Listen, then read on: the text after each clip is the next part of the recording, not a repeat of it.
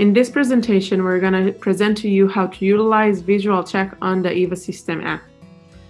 You log in into the EVA app with your PIN code, and then you'll start your colposcopy examination. Start colposcopy. I put in the patient medical record number, put in the patient name,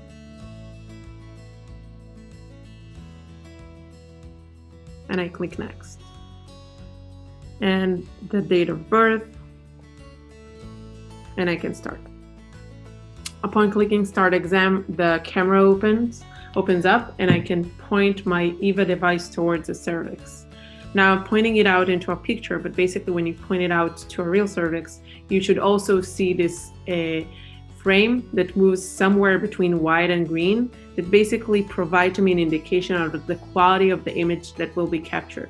You can see here that I'm pointing it out and the frame pops up. This is the time that I will capture the image. I will capture several images of this specific cervix. So I'll be able to run it on several images of the specific examination for the VisualCheck.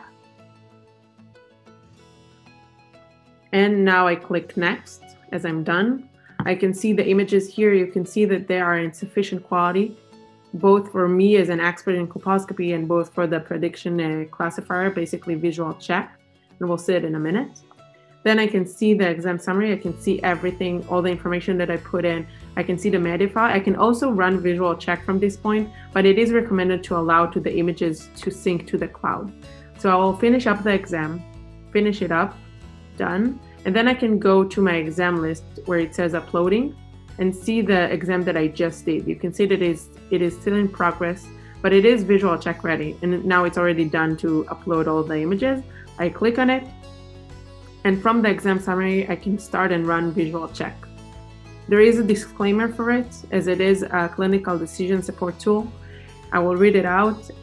So basically, by using the VisualCheck analysis, you acknowledge and agree that VisualCheck is not intended to be used as a diagnostic tool and cannot replace your professional medical judgment or a diagnostic procedure. Any decision made based on VisualCheck or its output is at your sole responsibility and liability.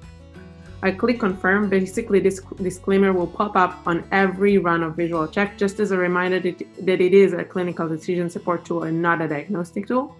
I click confirm, and then we can see that VisualCheck runs. Basically, it runs on the images that I captured before and will provide the result of this examination. You can see it took less than 10 seconds, and I got a result of this exam that it is abnormal. Basically, there are suspected positive findings.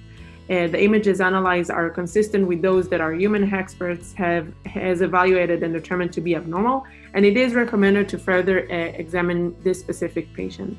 I click done, and I can see the result of the VisualCheck along with the exam summary of the specific patients, the media file, and the additional data on it. This is it. Exam is saved, I'm done, and basically I can start new colposcopy or run VisualCheck on previous exam taken on this device. Thank you.